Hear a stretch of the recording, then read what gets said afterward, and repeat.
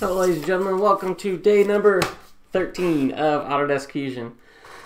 Almost 2 full weeks in, and this what we're doing is I'm going to be working on giving you some things that I find helpful when building parts in any 3D modeling system, be it Inventor, Fusion, or something else, is that your objects are made where it is through the point of origin rather than offset. So here's what I mean by that. Is what you can see here is I have a piece, but my origin is not in the middle of my part.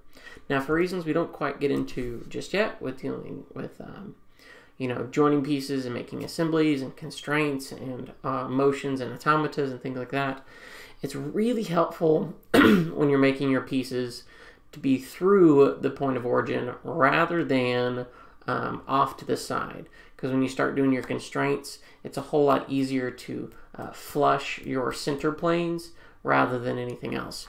So what I'm going to do is, over here, I'm going to make this body disappear, and I'm going to start with a new body.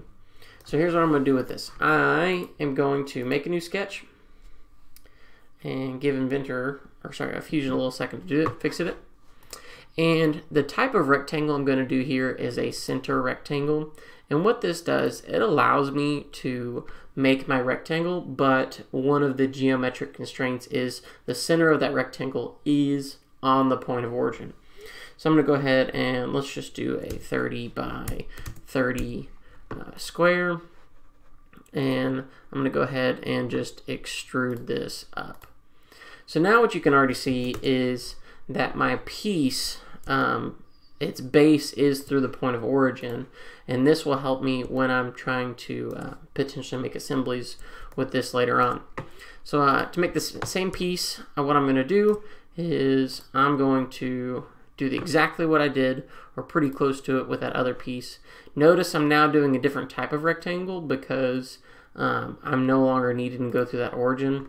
So based on what you're needing, you might want to change your rectangle types.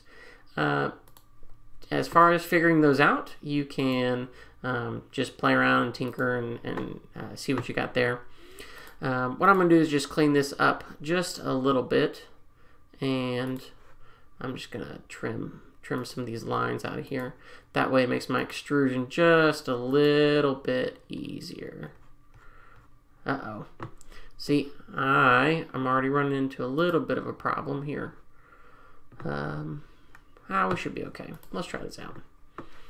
So I'm just, for the sake of teaching from here, I'm not going to be too worried about those pieces, but I should be able to click on all those faces. There we go. Bring it forward, -10 millimeters. And what I've got now is I've got 2 different bodies in this same design. I've got body 2, which the origin planes are in the middle of my piece, you can see right there. And then I've got that first body whose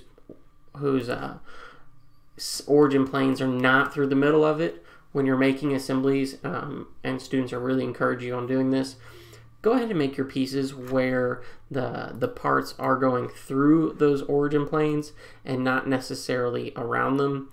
This will help you long scope because you're going to use these origin planes when making your constraints later on, and it is super helpful rather than trying to figure out some offsets and it's really ugly and things like that. So if everything is made through the point of origin, it really helps you out in the long run. Alrighty guys, that's going to be it for today, and I will see you on the next video.